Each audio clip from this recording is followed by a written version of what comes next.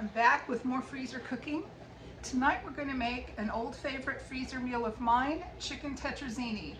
The recipe I have came from a Southern Living magazine probably 20 years ago. It's very old and crispy by now, the recipe is. I keep it in my favorite freezer cooking cookbook, so I'll always have it handy.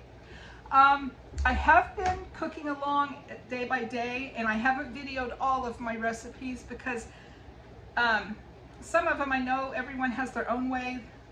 I did meatloaf yesterday. I mixed up 2 meatloaves and put in my freezer, and over the weekend I made actually I was going to make a huge stock pot of vegetable soup.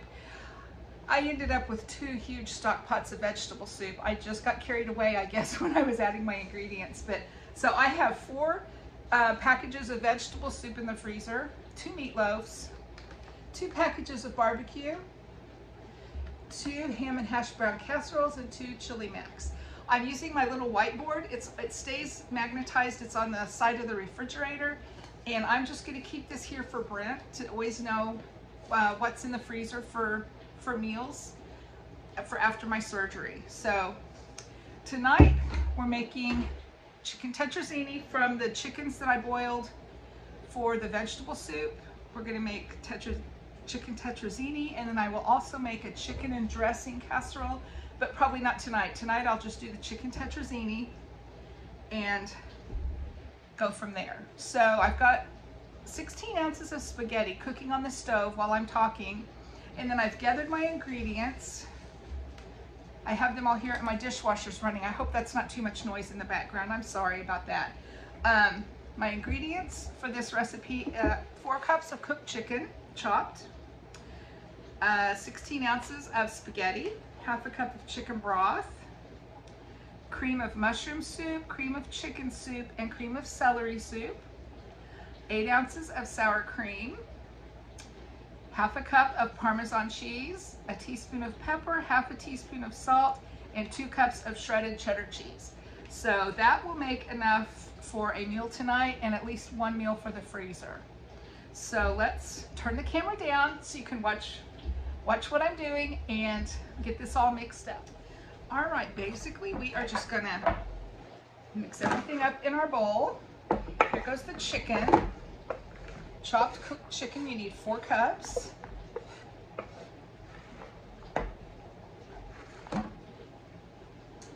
And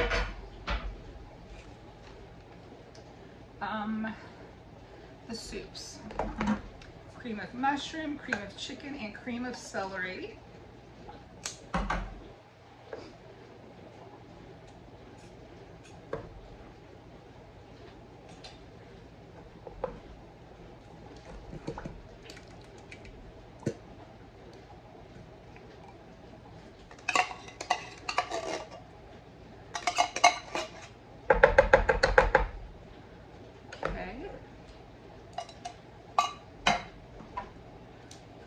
Cream of celery soup,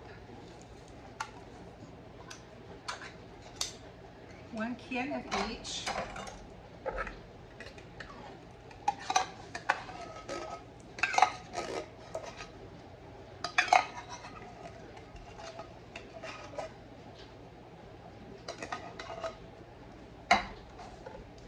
And cream of mushroom soup.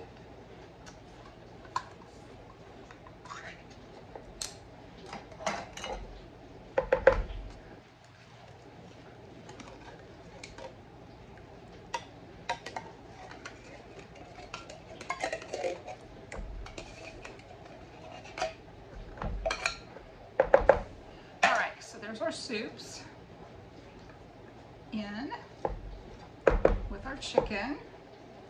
Next we need 8 ounces of sour cream. Sour cream, about 8 ounces.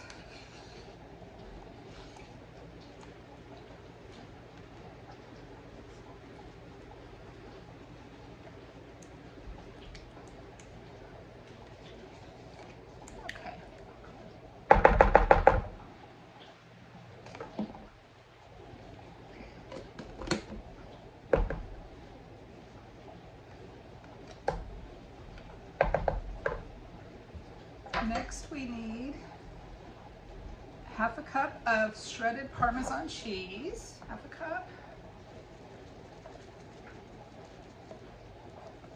I guesstimate, guys.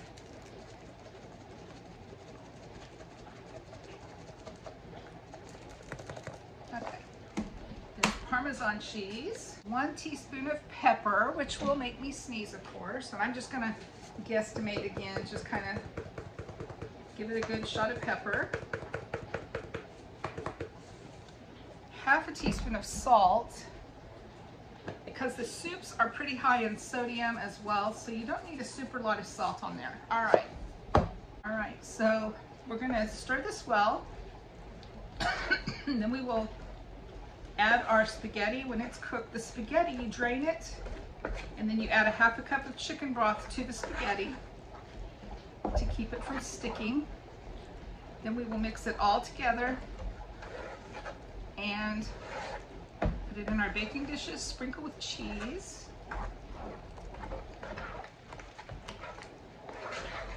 And bake it. I'm back with my spaghetti.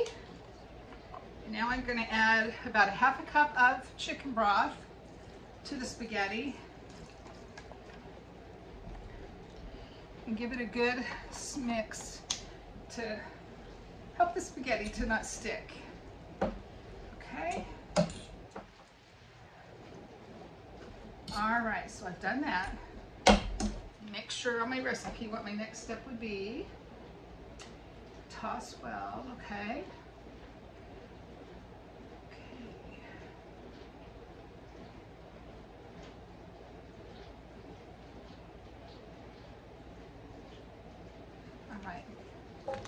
We are there, so I'm going to go ahead and add my spaghetti, get things mixed up.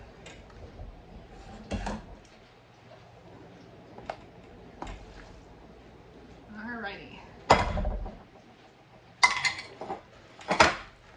It's hot and steamy.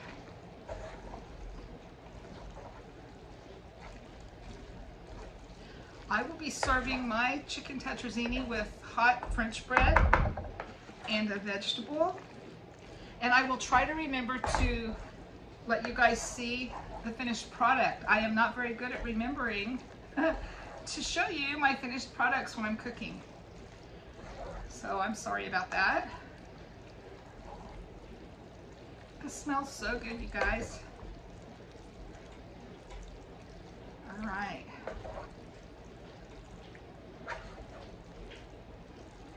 Make sure it's all stirred up well. Right.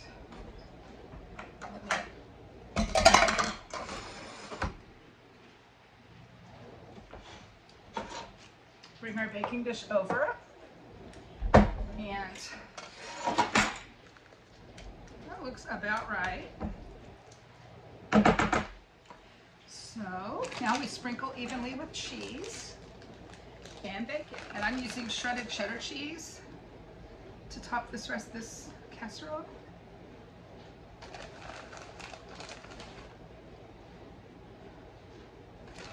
Now I will add, which I think it's pretty obvious, but when you're freezing meals like this, I don't put toppings, I don't freeze the toppings with the casserole.